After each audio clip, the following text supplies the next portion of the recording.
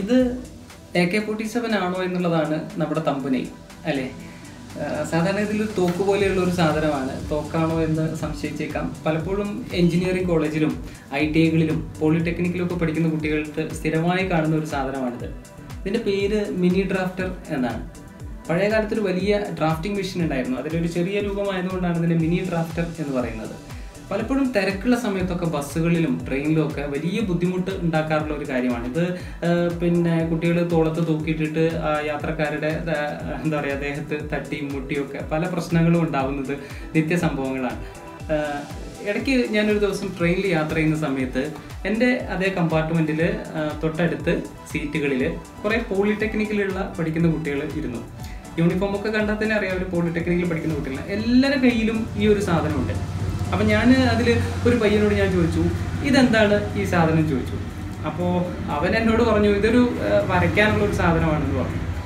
അപ്പം ഞാൻ വളരെ കൗതുകത്തോടുകൂടി ഞാൻ ചോദിക്കുന്നത് ഇത് വെച്ചിട്ട് എങ്ങനെയാണ് വരയ്ക്കാൻ പറ്റുമെന്ന് ചോദിച്ചു. അപ്പോൾ അവൻ പറഞ്ഞു ഇതിൻ്റെ ഉള്ളിൽ ഒരു സ്കെയിലാണ്, അത് വെച്ചിട്ടാണ് വരയ്ക്കുന്നത്. ഞാൻ ചോദിച്ചു എല്ലാവരുടെ കയ്യിലും ഉണ്ടല്ലോ, അത് എല്ലാവർക്കും വേണോ ഇത്, ഞങ്ങളുടെ സിലബസിൻ്റെ ഭാഗമാണ് എന്നൊക്കെ പറഞ്ഞു.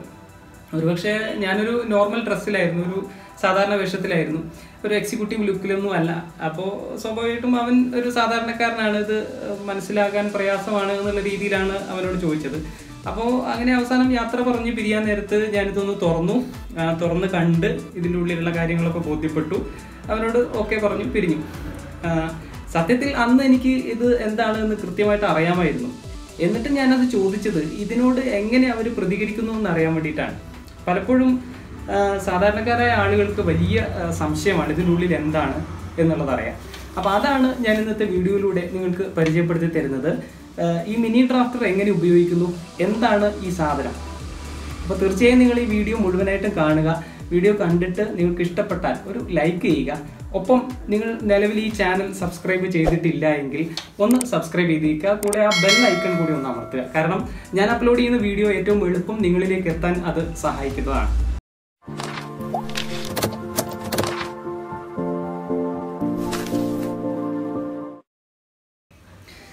അപ്പോൾ നമുക്ക് ഈ മിനി ഡ്രാഫ്റ്ററിനെ കുറച്ചും കൂടി ഒന്ന് അടുത്ത് പരിചയപ്പെടാം. ആദ്യം നമ്മൾ നോക്കേണ്ടത് ഇതിൻ്റെ പേര് വന്ന വഴിയാണ്. അതായത് മിനി ഡ്രാഫ്റ്റർ എന്നാണ് ഇതിൻ്റെ പേര്. അപ്പോൾ പഴയ കാലത്തൊരു വലിയ ഡ്രാഫ്റ്റിംഗ് മെഷീൻ ഉണ്ടായിരുന്നു, എഞ്ചിനീയേഴ്സൊക്കെ ഉപയോഗിച്ചിരുന്നത്. വലിയ ഷീറ്റിലൊക്കെ വരയ്ക്കാൻ വേണ്ടി വലിയ ഡ്രോയിങ് ബോർഡും വലിയൊരു ഡ്രാഫ്റ്റിംഗ് മെഷീൻ ഉണ്ടായിരുന്നു. അപ്പോൾ അതിൻ്റെ ഒരു മിനിയേച്ചർ വേർഷനാണ്, അതിൻ്റെ ഒരു ചെറിയൊരു രൂപമാണ് ഇത്. കുറച്ചും കൂടി എന്താ പറയുക കയ്യിൽ ഒതുങ്ങുന്ന ഒരു ടൈപ്പ് ഡ്രാഫ്റ്ററാണ്. അപ്പോൾ അതുകൊണ്ടാണ് പേര് മിനി ഡ്രാഫ്റ്റർ എന്ന പേര് വന്നത്. ഇനി നമുക്ക് ഇതിൻ്റെ ഒരു ഉൾഭാഗത്തേക്ക് പോകുമ്പോൾ അല്ലെങ്കിൽ ഇതിൻ്റെ പാർട്സിനെ കുറിച്ചൊക്കെ ഒന്ന് പറയുമ്പോൾ ഇത് നമ്മളൊന്ന് അഴിച്ചു നോക്കിക്കഴിഞ്ഞാൽ നേരത്തെ ഞാൻ പറഞ്ഞില്ലേ, ആ പയ്യൻ പറഞ്ഞതുപോലെ ഇതൊരു സ്കെയിലാണ്. ഈ സ്കെയിൽ തന്നെയാണ് ഇതിൻ്റെ ഏറ്റവും പ്രധാനപ്പെട്ട ഭാഗം എന്ന് പറയുന്നത്. ഒരു L ആകൃതിയിലുള്ള ഒരു സ്കെയിലാണ് ഇതിൻ്റെ ഏറ്റവും പ്രധാനപ്പെട്ട ഭാഗം. L ഷേപ്പിലുള്ള. പഴയ കാലത്ത് നമ്മൾ T² ഒക്കെ ഉപയോഗിച്ചിരുന്നു ഈ സ്കെയിലിന് പകരം. ലോങ് സ്കെയിൽ ആണ്. അപ്പോൾ ആ സ്കെയിൽ തന്നെയാണ് ഇതിൻ്റെ ഏറ്റവും പ്രധാനപ്പെട്ട ഭാഗം. ആ സ്കെയിലിനെ ബോർഡിൽ ഫിക്സ് ചെയ്യാൻ വേണ്ടിയിട്ടാണ് ഈ ഒരു ക്ലാമ്പ് എന്ന് പറയുന്ന ഒരു ഭാഗം. ഇവിടെ ഒരു ക്ലാമ്പ് ഉണ്ട്, നിങ്ങൾക്ക് കാണാൻ ഇവിടെ ഒരു സ്ക്രൂവും അതുപോലെ തന്നെ ഒരു ക്ലാമ്പും. ഈ ക്ലാമ്പാണ് നമ്മൾ ഡ്രോയിങ് ബോർഡിൽ ഫിക്സ് ചെയ്യുന്നത്. ഈ ക്ലാമ്പിനെയും അതുപോലെ തന്നെ ഈ സ്കെയിലിനെയും തമ്മിൽ കണക്ട് ചെയ്യാൻ വേണ്ടിയിട്ടാണ് ഇതേപോലത്തെ പാരലൽ സ്റ്റീൽ ബാറുകൾ ഇതിൻ്റെ കൂടെ കൊടുക്കുന്നത്, പാരലൽ സ്റ്റീൽ റോഡുകൾ. ഓക്കെ, അപ്പോൾ ഈ പാരലൽ സ്റ്റീൽ റോഡിനെ 4 ഉണ്ട്. ഇതിനെ രണ്ടിനെയും തമ്മിൽ ബന്ധിപ്പിക്കാൻ വേണ്ടിയിട്ട് ഒരു പിവറ്റ്, ഒരു ജോയിന്റ് ഇവിടെയും കാണാം. ഇത് നമ്മൾ ഡ്രോയിങ് ബോർഡിൽ ഫിറ്റ് ചെയ്തിട്ടാണ് നമുക്ക് വരയ്ക്കാൻ കഴിയുന്നത്. ഇനി നമുക്ക് ഇതിൻ്റെ ഒരു വിലയുടെ കാര്യത്തിലേക്ക് പോകുമ്പോൾ ഏകദേശം ഒരു 300 അല്ലെങ്കിൽ 400 രൂപ മുതൽ ഒരു 800-700 രൂപ വരെ പല കമ്പനികളുടെയും മിനി ഡ്രാഫ്റ്റർ അവൈലബിൾ ആണ്. ചില കുട്ടികളൊക്കെ പഠിക്കുന്ന സമയത്ത് തന്നെ ഇതിന് 1000-2000 രൂപ എന്നൊക്കെ പറഞ്ഞിട്ട് രക്ഷിതാക്കളുടെ കയ്യിൽ നിന്നൊക്കെ വാങ്ങാറുണ്ട്. എനിക്ക് ഓർമ്മ വന്ന് പഴയ കാലത്തെ സംഭവങ്ങളാണ്. ഇതിനേക്കാൾ രസകരമാണ് പഴയ കാലത്തെ സംഭവം എന്ന് പറയുന്നത്. അതായത് പഴയ കാലത്തെ കുട്ടികളൊക്കെ രക്ഷിതാക്കൾക്ക് വലിയ വിദ്യാഭ്യാസം ഇല്ലാത്ത സമയത്തൊക്കെ ഇൻസ്ട്രുമെന്റ് ബോക്സ് വാങ്ങാൻ വേണ്ടി പറഞ്ഞിട്ടുണ്ട് സാറ്. അപ്പോൾ അതുകൊണ്ട് ഒരു 50 രൂപ തരണം എന്ന് പറഞ്ഞ ഒരു ദിവസം 50 രൂപ വാങ്ങും. തൊട്ടടുത്ത ദിവസം തന്നെ പറയും സെറ്റ് സ്ക്വയർ വാങ്ങണം. സെറ്റ് സ്ക്വയർ വാങ്ങാൻ വേണ്ടി 30 രൂപ തരാൻ പറഞ്ഞിട്ട് 30 രൂപയും വാങ്ങും. പിന്നെ അതിൻ്റെ അടുത്ത ദിവസം പ്രൊട്രാക്ടർ വാങ്ങാൻ 20, കോമ്പസ് വാങ്ങാൻ 20, ഇങ്ങനെയൊക്കെ ഓരോന്നിനും പൈസ വാങ്ങി പഴയ കാലത്ത് രക്ഷിതാക്കളെ പറ്റിച്ചിരുന്നു. അത് എന്തായാലും ഈ ഒരു കാലഘട്ടത്തിൽ പറ്റില്ല. കാരണം രക്ഷിതാക്കൾക്കൊക്കെ അറിയാം അതിൻ്റെയൊക്കെ വില എന്താണെന്ന്. ഇപ്പൊ പറ്റിക്കാൻ പറ്റുന്ന ഒരു സാധനം ഇങ്ങനത്തെ രക്ഷിതാക്കൾക്ക് അറിയാത്ത സാധനങ്ങളെ പറ്റിയിട്ടാണ്. അപ്പോൾ ഇതിന്റെ വിലയാണ് ഞാൻ പറഞ്ഞത്. ഏകദേശം ഒരു 400 മുതൽ ഒരു 800 രൂപ വരെ മാക്സിമം ആ റേഞ്ചിൽ വരെയൊക്കെയുള്ള വിലയുള്ള മിനി ഡ്രാഫ്റ്റർ വിപണിയിൽ അവൈലബിൾ ആണ്. ഇനി ഇത് വെച്ചിട്ട് നമുക്ക് എന്താണ് ഉപയോഗം എന്നുള്ളതും കൂടി നോക്കാം. അപ്പം ഞാൻ നേരത്തെ പറഞ്ഞു ഇതൊരു എളുപ്പത്തിന് വേണ്ടിയിട്ടാണ് നമ്മളിത് ഉപയോഗിക്കുന്നത്. അതായത് പഴയ കാലത്ത് നമ്മളോട് പാരലൽ ലൈൻ വരയ്ക്കാൻ വേണ്ടി പ്രത്യേകിച്ച് മാത്സിൻ്റെ ഒക്കെ ടീച്ചേഴ്സ് പറഞ്ഞു തന്നൊരു വിദ്യയുണ്ട്. അതായത് ഒരു സെറ്റ് സ്ക്വയർ വെക്കുന്നു, ഒരു സ്കെയിൽ വെക്കുന്നു, എന്നിട്ട് സെറ്റ് സ്ക്വയറും സ്കെയിലും കൂടി ചേർത്ത് പിടിച്ചിട്ട്, അപ്പോൾ അതിൻ്റെ ഏറ്റവും പ്രായോഗികമായ ബുദ്ധിമുട്ട് ഇതാണ്. അതായത് ഒരു കൈ കൊണ്ട് സ്കെയിൽ പിടിക്കണം, ഒരു കൈ കൊണ്ട് സെറ്റ് സ്ക്വയർ പിടിക്കണം, എന്നിട്ട് വേറൊരു കൈ ഇല്ല നമുക്ക്. അപ്പോൾ നമ്മൾ തൽക്കാലം ഇത് രണ്ടും കൂടി ഒപ്പിച്ച് പിടിച്ചിട്ട് പെൻസിൽ വെച്ചിട്ട് വരയ്ക്കും. എന്നിട്ട് അത് സെറ്റ് സ്ക്വയർ ഇങ്ങനെ നീക്കി കൊണ്ടുപോയിട്ട് അടുത്ത ലൈൻ വരയ്ക്കുമ്പോൾ ഇതിന് പാരലായിട്ട് ഒരു ലൈനായി എന്നുള്ളതാണ് പഴയ കാലത്ത് ടീച്ചർമാർ നമ്മളെ പഠിപ്പിച്ചിരുന്നത്. എന്നാൽ ഇതേ ആവശ്യം എഞ്ചിനീയറിംഗ് ഡ്രോയിങ് ഒക്കെ വരയ്ക്കുമ്പോൾ വളരെ കൂടുതലായിട്ട് വരും. അപ്പോൾ അത് കുറേ സമയം നഷ്ടപ്പെടുത്തുന്ന ഒരു കാര്യമാണ്. അതിനു വേണ്ടിയിട്ടാണ് യഥാർത്ഥത്തിൽ ഈ മിനി ഡ്രാഫ്റ്റർ, അതായത് ഈ പാരലൽ ലൈന് കുറെ കൂടി എളുപ്പത്തിൽ വരയ്ക്കാൻ വേണ്ടിയിട്ടാണ് ഈ മിനി ഡ്രാഫ്റ്റർ പലപ്പോഴും നമ്മൾ ഉപയോഗിക്കുന്നത്. ഇനി നമുക്ക് ഈ മിനി ഡ്രാഫ്റ്റർ ഒരു ഡ്രോയിങ് ബോർഡിൽ ഫിക്സ് ചെയ്തിട്ട് എങ്ങനെയാണ് നമുക്ക് ഈ പാരലൽ ലൈൻ വരയ്ക്കുക എന്നുള്ളത് കൂടി ഞാൻ കാണിക്കാം. അത് കണ്ടതിന് ശേഷം നമുക്ക് കുറെ കൂടി കാര്യങ്ങൾ എങ്ങനെയാണ് ഇത് വെച്ചിട്ട് വരയ്ക്കുന്നത് എന്ന് കൂടി മനസ്സിലാക്കാം. ഒരു മിനി ഡ്രാഫ്റ്ററിൻ്റെ ഉപയോഗം എന്താണ് എന്ന് നിങ്ങളെ കൃത്യമായി പറഞ്ഞ് മനസ്സിലാക്കി തരാൻ വേണ്ടി ഞാനൊരു ഡ്രോയിങ് ബോർഡ് എടുത്തിട്ടുണ്ട്. സ്വാഭാവികമായിട്ടും ഡ്രോയിങ് ബോർഡ് രണ്ട് തരത്തിലുള്ള ഡ്രോയിങ് ബോർഡുകളുണ്ട്. ഒന്ന് ഹാർഡായിട്ടുള്ള ഡ്രോയിങ് ബോർഡും മറ്റൊന്ന് സോഫ്റ്റ് ആയിട്ടുള്ള ഡ്രോയിങ് ബോർഡും. ഇവിടെ ഞാൻ എടുത്തിരിക്കുന്നത് ഒരു ഹാർഡായിട്ടുള്ള ഡ്രോയിങ് ബോർഡാണ്. ഇതിൻ്റെ കൂടെ ഞാനൊരു ഡ്രോയിങ് ഷീറ്റ് കൂടി എടുക്കുന്നുണ്ട്. ഹാർഡായിട്ടുള്ള ഡ്രോയിങ് ബോർഡ് ആയതുകൊണ്ട് തന്നെ ഇവിടെ എനിക്കൊരു പിൻ ചെയ്യാൻ കഴിയില്ല. അതിന് പകരം ഞാനൊരു സെല്ലോ ടാപ്പാണ് അവിടെ എടുക്കുന്നത്. 4 കോർണറുകളിലും ഒട്ടിക്കാൻ വേണ്ടി ഒരു സെല്ലോ ടാപ്പ് എടുക്കുന്നു. ഇതിൻ്റെ കൂടെ ഞാനൊരു മിനി ഡ്രാഫ്റ്റർ, എങ്ങനെയാണ് മിനി ഡ്രാഫ്റ്റർ ഘടിപ്പിക്കുന്നത് എന്ന് നിങ്ങൾക്ക് പറയാൻ വേണ്ടി, നിങ്ങൾക്ക് മനസ്സിലാക്കി തരാൻ വേണ്ടി ഒരു മിനി ഡ്രാഫ്റ്റർ വയ്ക്കുന്നു.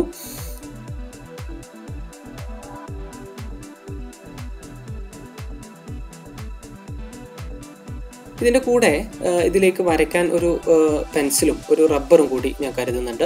കൂടാതെ ഇതിൻ്റെ ഉപയോഗം കൃത്യമായി നിങ്ങൾക്ക് മനസ്സിലാക്കി തരാൻ വേണ്ടി ഒരു സെറ്റ് സ്ക്വയറും ഒരു സ്കെയിലും കൂടി ഞാൻ കരുതുന്നുണ്ട്. ഇനി എങ്ങനെയാണ് ഇത് വെച്ചിട്ട് നമുക്ക് വരയ്ക്കുന്നത് എന്ന് കൂടി നോക്കാം.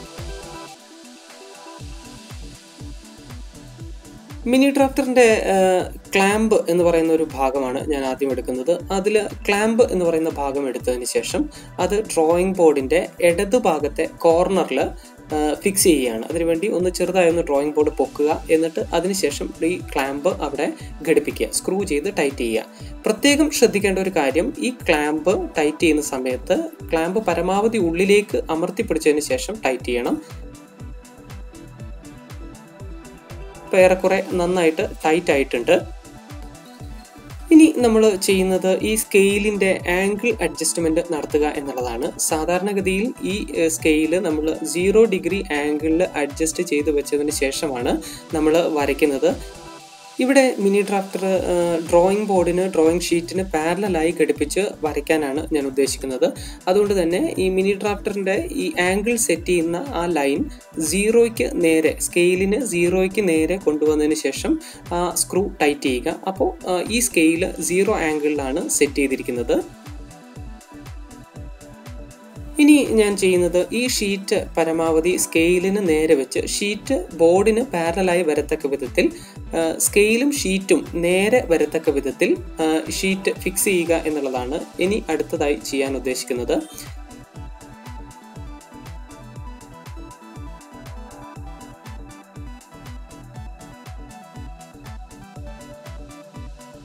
ഇനി ഈ സെല്ലോ ടാപ്പ് ഉപയോഗിച്ചിട്ട് ഞാൻ ഈ ഡ്രോയിങ് ഷീറ്റിൻ്റെ 4 കോർണറിലായിട്ട് ഒട്ടിക്കുകയാണ്. പ്രത്യേകം ശ്രദ്ധിക്കുക, ഈ ഡ്രോയിങ് ഷീറ്റ് ടാപ്പ് ഒട്ടിക്കുന്ന സമയത്ത് ഇളകാൻ പാടുള്ളതല്ല. ഇങ്ങനെ 4 കോർണറിലും ഈ ഷീറ്റ് ഒട്ടിക്കുക.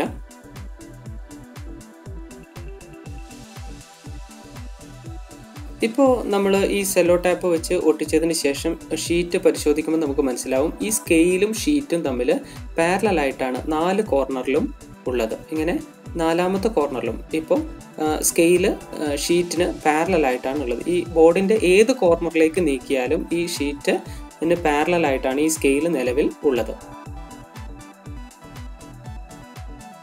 ഒരു ഉദാഹരണം കാണിക്കുകയാണെങ്കിൽ, ഈ സ്കെയിൽ ഉപയോഗിച്ചിട്ട് ഏറ്റവും താഴെ ഒരു ലൈന് വരയ്ക്കുന്ന സമയത്ത് അതേ അതിന് പാരലായിട്ടുള്ള ഒരു ലൈൻ തന്നെയാണ് ഇതിൻ്റെ ഏറ്റവും മുകളിലും വരയ്ക്കാൻ കഴിയുന്നത്. ഇങ്ങനെ എവിടെ കൊണ്ടുപോയാലും നമുക്ക് ഇതേപോലെ ഒരു പാരലൽ ലൈൻ, അതേപോലെ തന്നെ പെർപെൻഡിക്കുലർ ലൈൻ വരയ്ക്കുമ്പോഴും ഇങ്ങനെ തന്നെയാണ്. ഒരു ലൈന് വരച്ചു കഴിഞ്ഞാൽ എവിടെ ലൈന് വരയ്ക്കുമ്പോഴും ആ ലൈനിന് പാരലായിട്ടാണ് നമുക്ക് ഈ പെർപെൻഡിക്കുലർ ലൈന് വരയ്ക്കുന്നത്.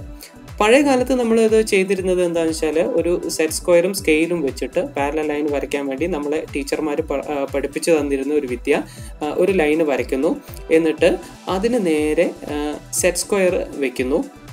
സെറ്റ് സ്ക്വയർ ആ ലൈനിന് നേരെ സെറ്റ് സ്ക്വയർ വെച്ചതിന് ശേഷം നമ്മൾ സ്കെയില് സെറ്റ് സ്ക്വയറിന് പാരലായി വെക്കുന്നു, അല്ലെങ്കിൽ സെറ്റ് സ്ക്വയറിനോട് ചേർന്ന് ഈ സ്കെയില് ഘടിപ്പിക്കുന്നു.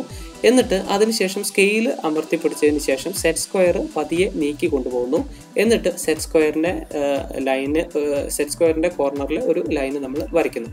ഇങ്ങനെയായിരുന്നു നമ്മൾ പഴയ കാലത്ത് ചെയ്തിരുന്നുവെങ്കിൽ ഈ മിനി ഡ്രാഫ്റ്റർ ഉപയോഗിച്ചിട്ടുള്ള ഒരു എളുപ്പം എന്താണെന്ന് വെച്ചാൽ ഒരു ലൈന് വരച്ചു, അത് ആ ലൈനിന് തൊട്ട് താഴെ നമ്മളൊരു ലൈന് കൂടി വരയ്ക്കുമ്പോൾ ആ ലൈനിന് പാരലായിട്ട് തന്നെയായിരിക്കും. എവിടെ എത്ര താഴെയോ എത്ര മുകളിലോ ആ ഒരു ലൈന് സ്കെയില് നീക്കി കൊണ്ടുപോയി വരയ്ക്കുമ്പോഴും നമുക്ക് നേരത്തെ ഫസ്റ്റ് വരച്ച ആ ലൈനിന് പാരലായിട്ട് തന്നെ എല്ലാ ലൈനുകളും നമുക്ക് വരയ്ക്കാൻ സാധിക്കുന്നു എന്നുള്ളതാണ് ഈ മിനി ഡ്രാഫ്റ്റർ കൊണ്ടുള്ള പ്രത്യേകത.